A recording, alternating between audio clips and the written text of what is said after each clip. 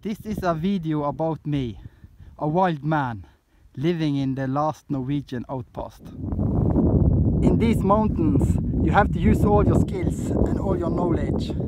If not, nature easily can kill you. These jeeps are really hard guys, living here in the Norwegian mountains.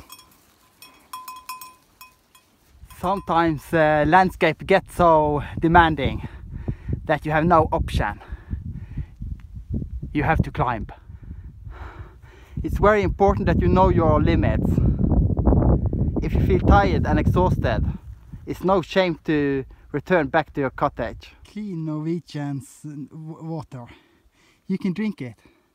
This is pure nature. This is my favorite area for reindeer and grous.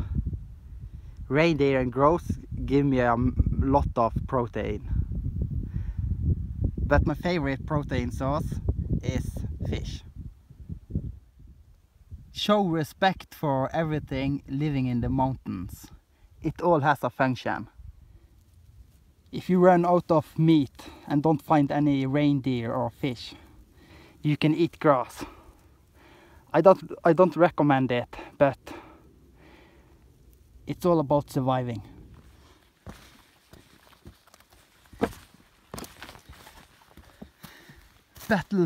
Battling against Norwegian mountains all the way to the top, approaching the top.